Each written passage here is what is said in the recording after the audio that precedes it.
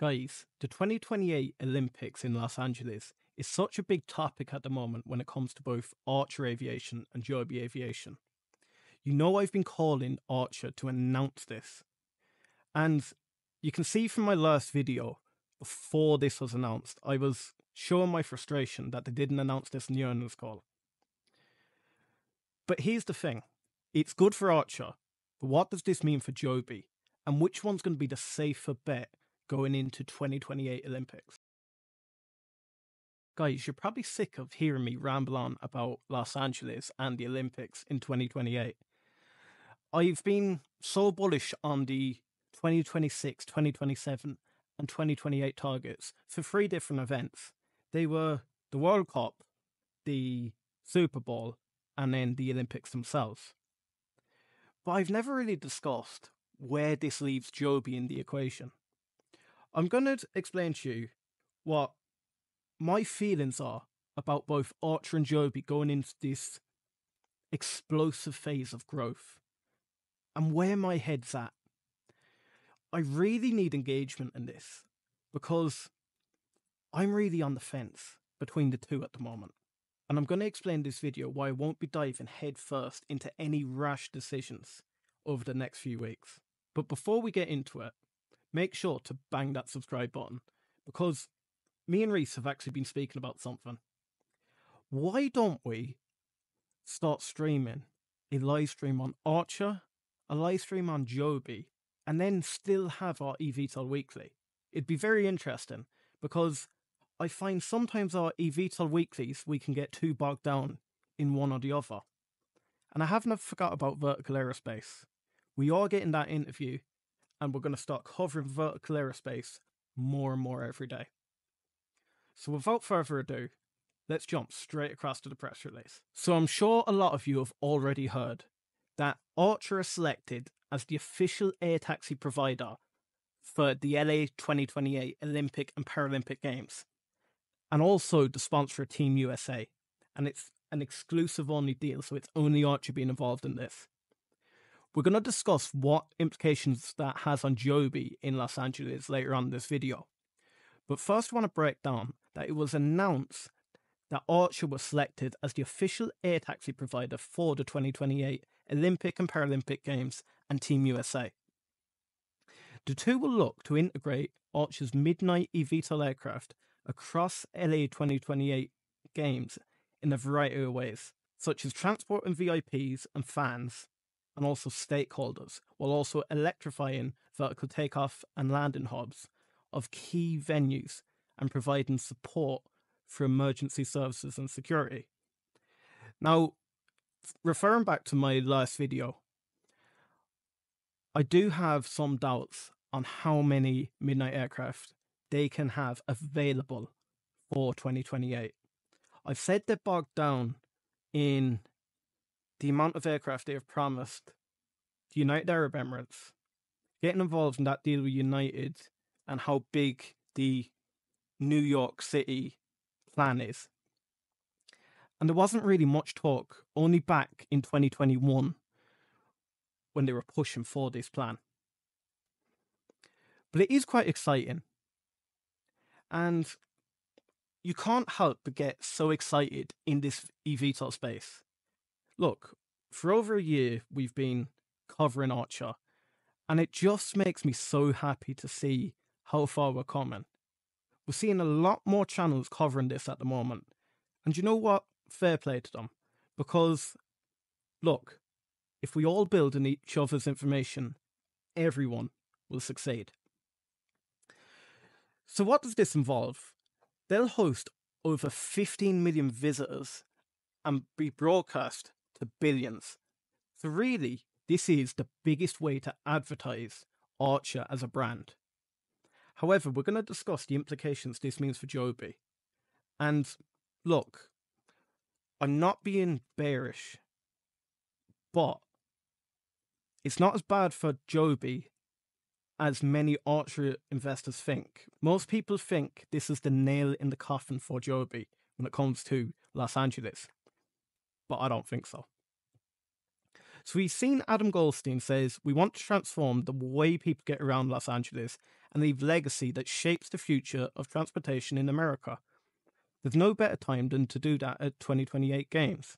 And look, we've more or less covered everything around the infrastructure and what the vertiports are going to look like. We know there's a transportation crisis in Los Angeles at the moment when it comes to infrastructure for the Olympics. But if you want to see all that, jump back to either the last video or the video we had a month ago about this Olympic Games. So, the chairperson and president, Casey Vassman of the 2028 Olympics, said at the 2028 LA, they're building a platform for constant innovation and creativity, which is why they partnered with forward-thinking companies like ACHR. Their vision is to fundamentally reimagine the Olympic and Paralympic Games experience, and its partnership represents an incredible opportunity to deliver something unprecedented, showcasing the best of what Los Angeles has to offer at the world stage. So this agreement also includes access to storytelling throughout NBC Universal's 2026 and 2028 Olympic Games coverage, including moments like the 2028 opening and closing ceremony in Los Angeles. And I agree, this is going to be a massive PR stunt. However, I just can't get my head around how they've said there is delays when it comes to FAA certification. And we believe they won't be certified until around 2027. That leaves 1 year to get all of this in place. That leaves 1 year to have all these vehicles ready for flying. However, at the moment, they have the manufacturing facility that is pumping out 10 by the end of the year. Even if they can 10x that in the following year, I'm just really doubtful that their vision back in 2021 will come to fruition in 2028. I think it's too short of a time frame now. Does that make me bearish? No, it doesn't. It's a massive PR stunt. Look, they said they'll be transporting fans. I believe that is partially true, but I think it'll be more or less an advertising flight. I couldn't see them transporting fans to and from.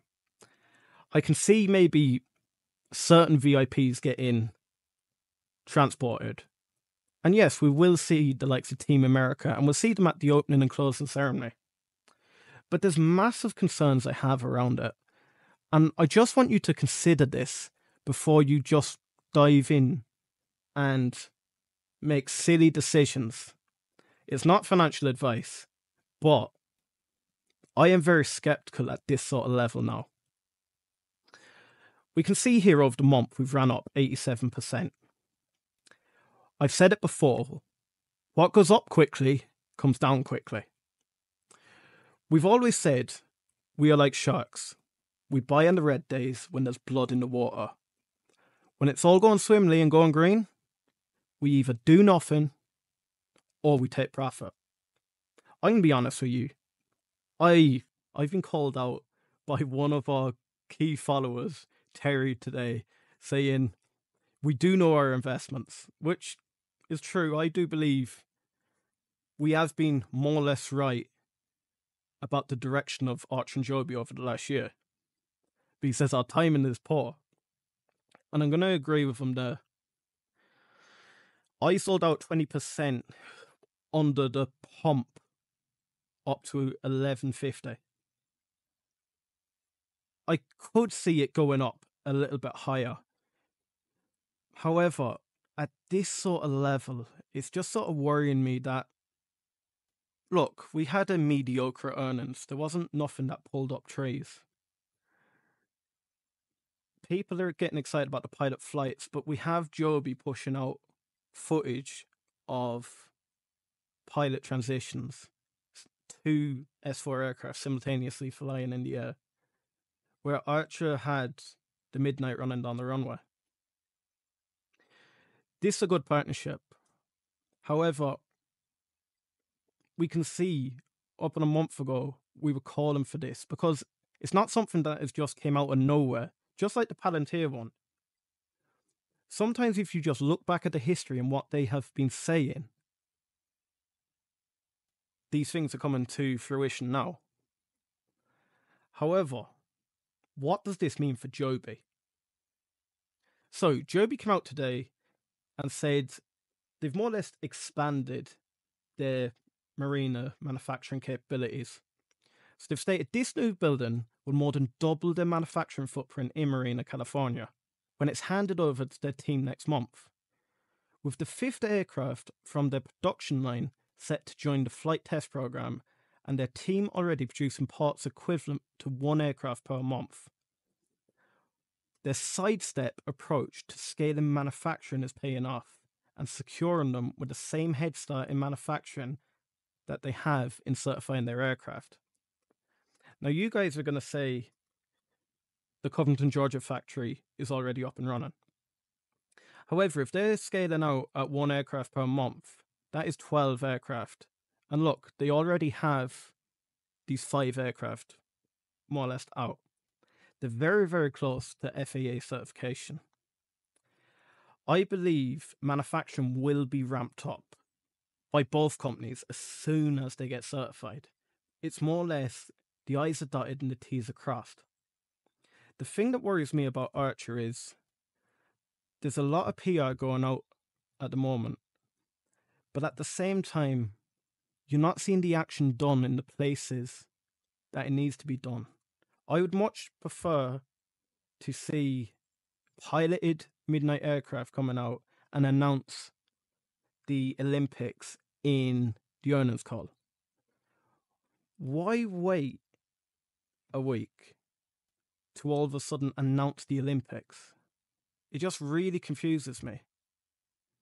Why do they not just get the piloted flights done prior to earnings? We've heard from Adam himself that the piloted flights will take place this week and we'll see footage of it. I don't doubt it. It probably will. But couldn't they have just, instead of pushing so hard on the PR, actually just tightened down on that side? Look, ACHR are doing an amazing job, but every single Humpty Dumpty and their cousin is jumping into the stock at the moment. And this is what makes it very dangerous, because if they don't achieve what they set out to achieve, like if you think about it, the Olympics is in 2028. This buzz is not going to last too long. People are not going to wait from 2026 to 2028 without any substantial sort of progress with the FAA. My concern is, yes, ACHR may be the sponsor. However, in that press release, I haven't seen that Joby will not be allowed to fly in Los Angeles. So therefore, Joby actually may have more aircraft in Los Angeles. And I don't know about you, but I have never flown a helicopter. And if I wanted to fly in a helicopter and I had never seen one before, and I seen it on the Olympics, to be fair, I don't care what brand of helicopter I fly on. And again, I don't think people will mind what version of a flying taxi they fly on. Yes, the Midnight Air Taxi looks completely different to the S4. But if the S4 is actually running services rather than having to advertise on television, then people will use the S4 and they can scale and scale up. But I'm going to jump back to the studio and sort of have a rethink about it. ACHR Joby just seemed to be the constant question I'm asking myself every single day. However, for me at the moment, the safe bet for me is to add more Joby again with the profits I've taken from ACHR. There's no point me jumping back in at a higher price. Look, if it goes up higher without me and hits that $20 price target that we set all the way back in October, no problem. However, I still have stock in it. But I just think Joby has a massive runway too. And I think us retail investors seem to like the flashness of ACHR.